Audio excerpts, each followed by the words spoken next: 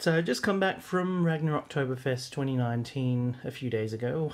I figured I should probably unpack my bags. I do have this tendency of just leaving them packed, and months later I find stuff in them. And I thought I'd copy slash plagiarize slash be inspired by Mr. Nathan's unpacking video and make a little video as well, since I seem to have more subscribers now and I should probably actually start making some content. So first up we have the Dart Zone Destructor. I did in my last trip get a command fire. Kind of didn't really like it, just with the way it didn't seem to like certain darts and just seemed to fire inconsistently, and so I just gave it away to a local guy. But this one I have high hopes for. Then, next we've got the Rival Percy's. This was actually my primary during Ragnarocktoberfest's Stalking Dead, but unfortunately I ran out of rival rounds really quite quickly and had to stash it in my bag for most of the time.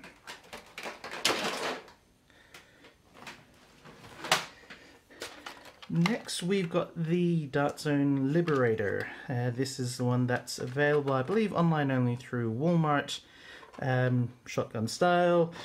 And this was meant to be my secondary. Unfortunately, I didn't get to use it much because it jammed up.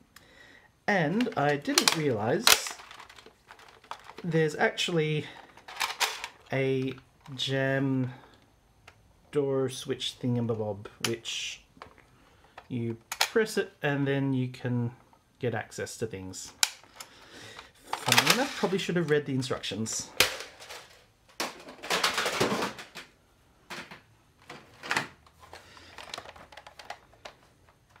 And next is my evader, which I was initially planning on using as my primary, but I was still a bit sketchy about whether it would fire reliably, so I decided not to use it. An obligatory sticker for the TSA to tell them that this is a toy gun.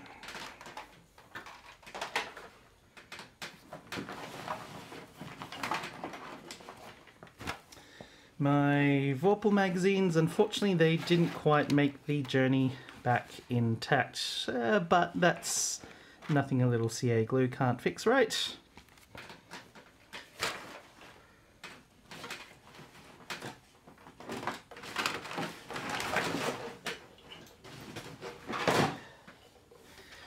The Infinity Blaster, which actually when I got to customs in Melbourne, Australia, I declared the blasters as firearms, just in case. And so when they had a look inside my bag, it was like that scene in The Matrix where you've got all these guns whooshing. And for the most part, it all came out okay. I was worried though when they came to this, and it's like, what is that? Thankfully there was a supervisor who was all, yeah, nah, my kids play with Nerf guns, it's fine. I've not made a video. I figure Justin's MTB video more than suffices. It fairly much explains most of the things. I will note, however, perhaps for people who've been commenting, this was never built about performance. I've not weighed it, but it's probably at least a good 2 kilograms. This is not a blaster you really want to actually be using in a match. It's heavy. I have used it in one match where I had one magazine, I fired it off, and then gently placed it on the ground and went my way.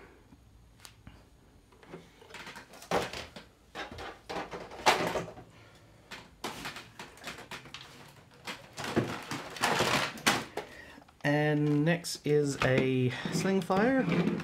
So this was a blaster that I'd gotten from one of the vendors on the Sunday at the Superstock. I was running one of the, or two of the mini games, And when things got a bit quiet, I wandered over there, been kind of interested in one of these for a little while now. I've had opportunities to get them before, but for some reason haven't.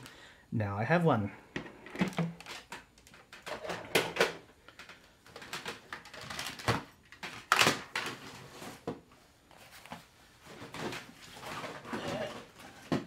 And then, possibly rounding up this bag, we have 1, 2, 3, 4, 5, 6 knockouts. Why do I need to get 6? Why don't I need to get 6? No, realistically, I'll probably really only hang on to 2 of them. One I'll keep for firing rivals, the other to shoot half lengths, and the other 4, I guess, because I figured people at home would probably be interested in one.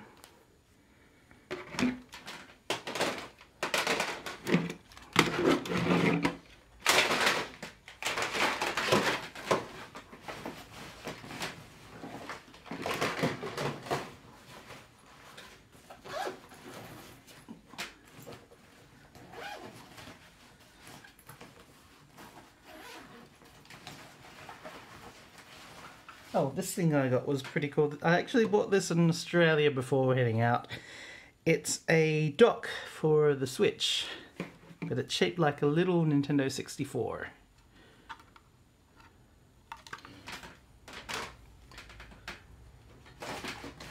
And then I guess rounding out the rest of this bag is this peep with a witch's hat, which may or may not have been intended for Alice Coatduck initially, but she didn't have room in her luggage and I did.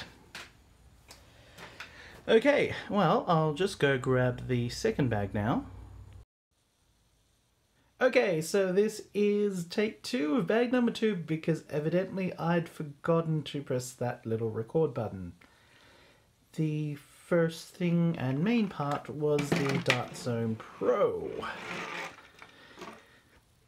Now, when it first came out, or at least when it was first announced, it looked interesting enough, but I didn't really have any plans on buying one, mainly because it didn't really seem to fill a niche that wasn't already covered by one of my existing glasses, namely the Prophecy. The reason why I'd ordered this was as a bit of a joke / stress buying. I'd bought it for someone else, only to discover they'd already ordered one. So I ended up with one.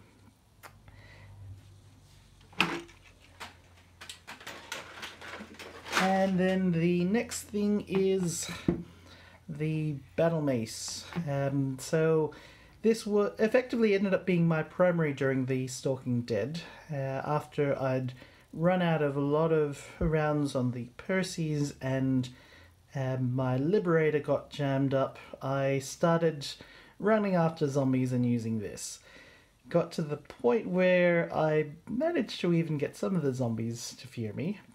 Because I was faction leader, I was essentially invincible. I couldn't be turned by the zombies until the very last act, which meant a lot of me running around gleefully, going boop, boop, boop, and giving boops to all. And even got to one point where I'd taken down most of a pack of zombies with one survivor who was running off yelling, "What does the boop mean? What does the boop mean?" So, fun times had by all. Except maybe the zombies. Actually, there's one more thing that I also got as a present at RAG, which was this awesome Slurpee Straw scar that I got from Thanticles. So, really looking forward to putting this in a blaster. It'll be awesome. So before I head off, just a few thoughts on Ragnarocktoberfest. As I said, being part of the behind the scenes really made the event much more significant for me. That this wasn't just some little event that I flew nearly halfway across the world for. This was something that I knew just how much work a lot of very dedicated people put into it. And this is in contrast with N-War, where, yeah, I had a bit of fun. Admittedly, though, it was more catching up with friends and a little bit of nerfing stuff punctuated in between. But with N-War, I got a lot more out of it, I think. And I'm also a lot more exhausted as a result, but it's the good kind of exhausted.